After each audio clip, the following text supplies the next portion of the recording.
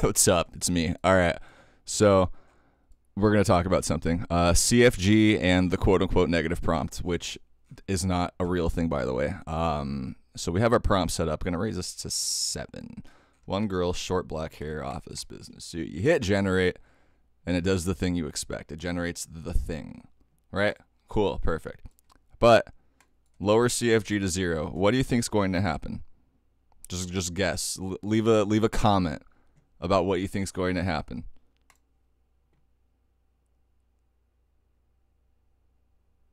Blue-haired beach rainbow girl. How about this? Maybe it's a fluke. Maybe it's just a coincidence. Red-haired beach rainbow girl. You think two coincidences in a row is possible? How about 3? Nope. Statistically improbable. All right. So CFG and the quote-unquote negative prompt, and the reason why it's not actually real and why we need to stop talking about this is because CFG requires an unconditional text embedding that contains empty text. All right.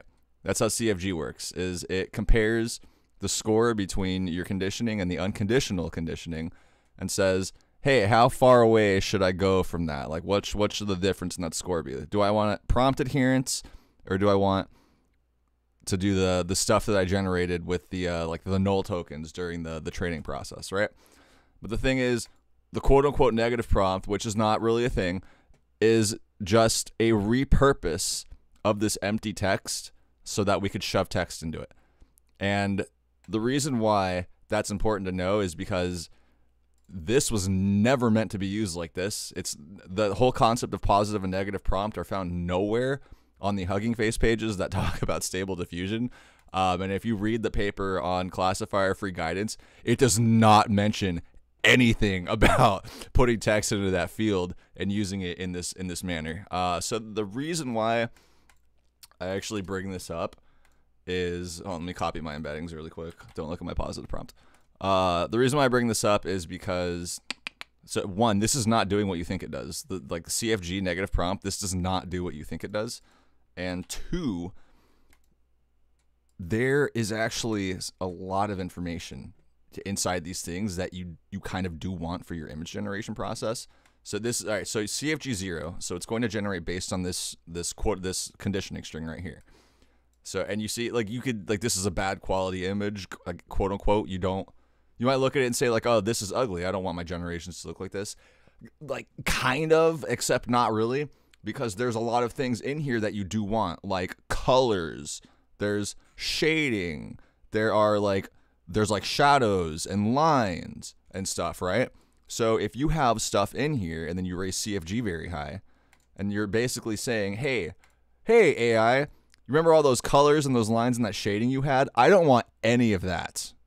And then you start getting this, like, this strange pixelated, like, what is this? It's obviously a girl, like, right? But there's like, dude, this is like just art. This is composed of art. This is like a mosaic. Like, what's, like, it's like a kaleidoscope almost. It's like stained glass art that has been melted over the years, because glass melts, if you didn't know. Anyway, so yeah, this was never meant to have text in it. So if you delete that, you'll probably get a bad image because CFG is super high, but it's going to be slightly less bad, just very slightly. So yeah, that's pretty much all I have to say on the subject. Negative prompt is not a thing. The way CFG works is by, during the step process, it gets a score between this and then what should be empty conditioning, and then it kind of like goes away from that score difference based on your CFG value. So if you start having like weird artifacts, or if you're having issues with CFG being too high, or more importantly, if you are a type of person who does resampling and you notice that you have problems with certain denoise values, it actually might be in your best interest to start leaving this blank at later stages down the pipeline, because it was never meant to have text in it in the first place. Okay, thank you. Goodbye.